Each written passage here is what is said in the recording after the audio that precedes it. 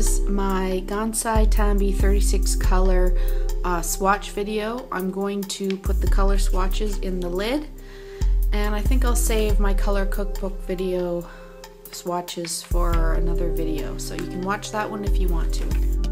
I am going to do sort of a first impression talk here about these paints, but stay tuned to my channel because I will do I do paint a mandala with these paints for demonstration purposes, and I'm also going to do a video swatching these in my color cookbook, which will be a bit better. There's a bit of a glare going here, so I think I'll make a more true to color, maybe better lighting or something in my color cookbook. And in that video I will give some information that people are looking for. I've been in contact with Kuretake company, and she's getting back to me on the light fastness of these paints as far as the archival quality. And some artists that aren't just doing crafting or stamping want to know that how long the painting will last.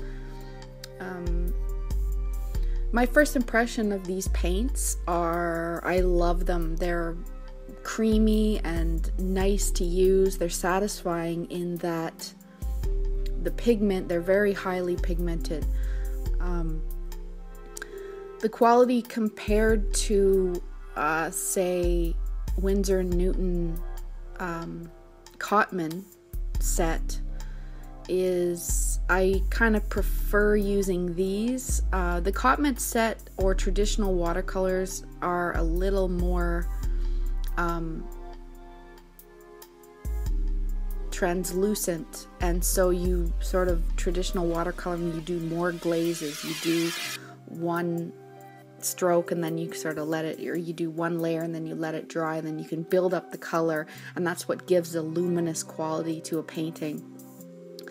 I mean, not always, not all watercolors are. I just got some Schminke set, which are German watercolors, and they are absolutely stunning. I love them. I'm going to do a color cookbook on those too.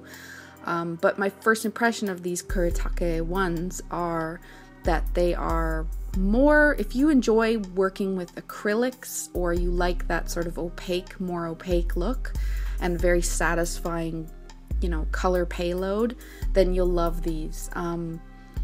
They're a good starter set because the price is not bad. You know, this set of 36 is under $50, and so that set is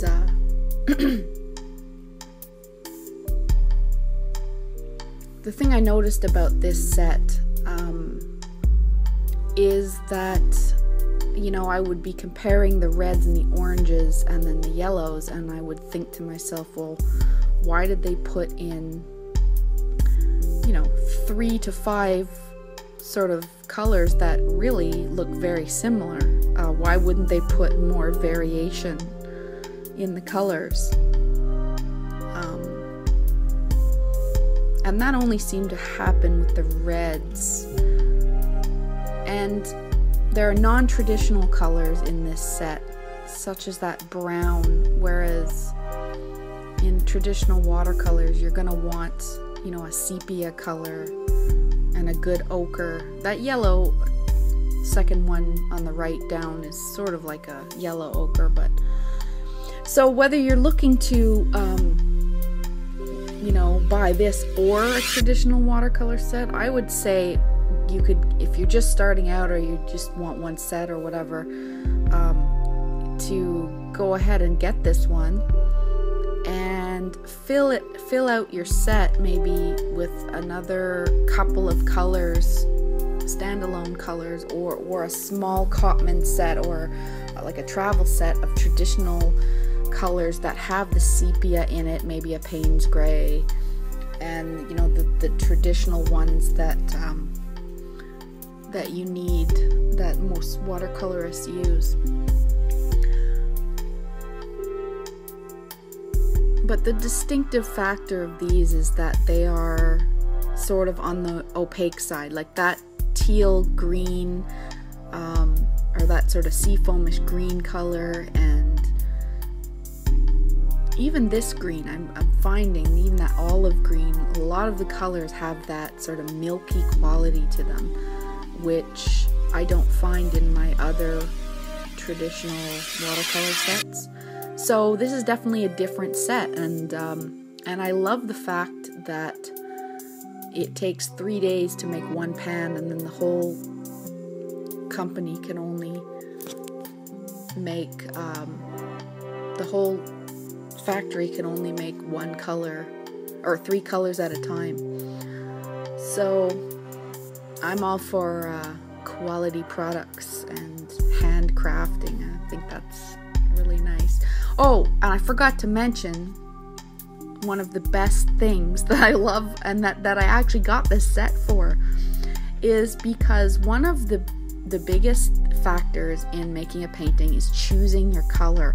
A lot of beginners make the mistake of trying to use, and I make the mistake too, of getting all excited about every single color and having this palette out and wanting to use every color in your painting. And you can certainly do that, but it's the chances of you creating a cacophony of conflicting colors is high. So personally, I think the best paintings are when you distill things down, just like in design. It's a design principle. The best logos and the best images are ones where you can distill things down to the least amount of information as you can to get your point across in an image. And that's the most powerful. Of course, there's ornate designs with tons of intricacies. Yes, there's that, in Baroque and architecture, and you can get really complicated. But I find, especially in the crafting world, the simplest designs are the best. And so that works with colors too. So you want to stick with personally my favorite are analogous colors, where you have you stay with reds and pinks and maybe throw in one green or something like that. So what I really love about these is you can take out each of these, the pans. So you choose your colors, maybe swatch them out on a piece of paper, and take out 5 colors and then put the set away so that you're not tempted to use the rest of the colors. And that's exactly what I did on my mandala. I used oranges and teals, and I'll show you. I'm going to be posting that video shortly. I wanted to force myself to stay within that color range. And so I love that you can remove the pans and that they're nice and big and chunky, and you can take them out and you can place your color palette in front of you, and you don't have to, you can keep it simple. And then of course the last thing I'll mention in this quick overview is the the silver and the yellowish gold, and then that rose gold. Oh my gosh, that is beautiful. So I embellished my in my mandala. I put a little bit of that silver and the sea foam in my mandala, so you'll see that in upcoming video. And so I've spoken through about half this video, so I'll just leave the rest for you to watch the color swatches, and stay tuned for a few more videos. I'm not done with Kuretake Gansai Tambi watercolor reviews.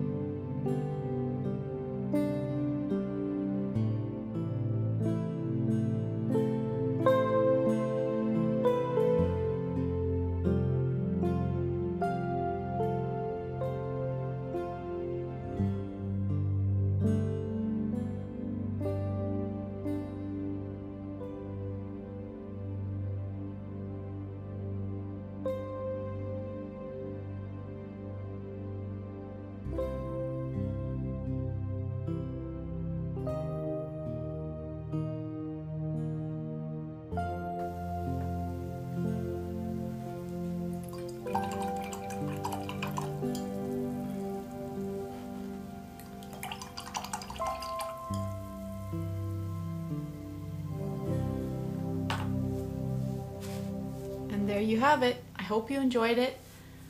Like this video, give me a thumbs up if you did. Thanks.